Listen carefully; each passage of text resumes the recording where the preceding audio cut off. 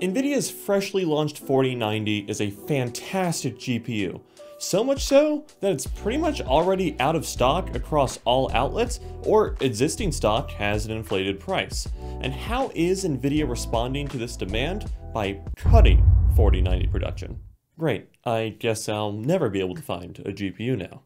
But the story goes, and there does have to be a grain of salt attached, that Nvidia has actually cut production of the RTX 4090 despite favorable demand in order to bolster production of their Hopper H100 AI GPUs, a move done quite simply because AI compute and enterprise is simply a more profitable market segment than gaming right now. And there's a few reasons for that. For starters, Nvidia is actually facing a huge spike in demand from China for these AI accelerating GPUs.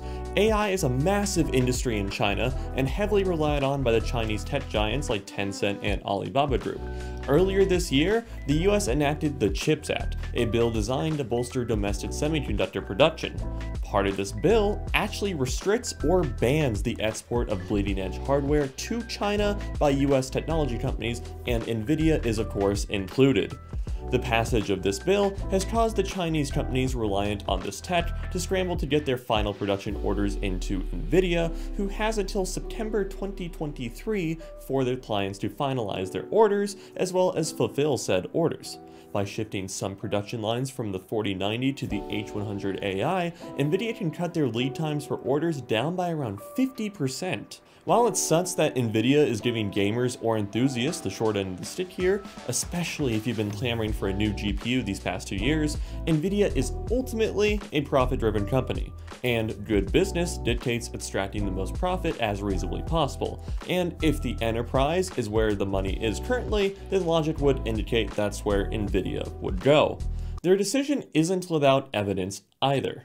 Market research firm Gartner recently released a report that stated consumer demand for PCs and components hit a 20-year low, falling 19.5% year over year and falling to levels only previously seen in the early 2000s dot-com recession, a recession brought about by the collapse of major tech companies. History might not repeat, but it certainly does rhyme.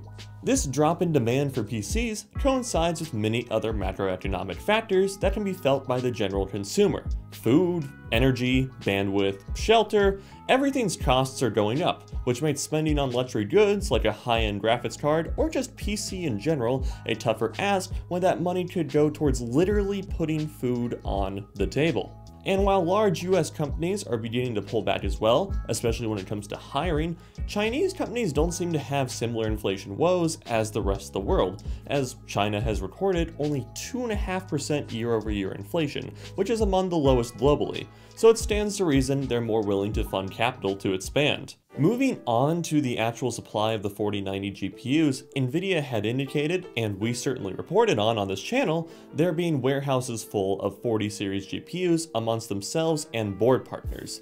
If that really was the case, then a couple things might have happened here. The first of which could be Nvidia embellished how much GPU supply there really was in order to calm nervous investors about there being shortage issues as experienced the last couple of years.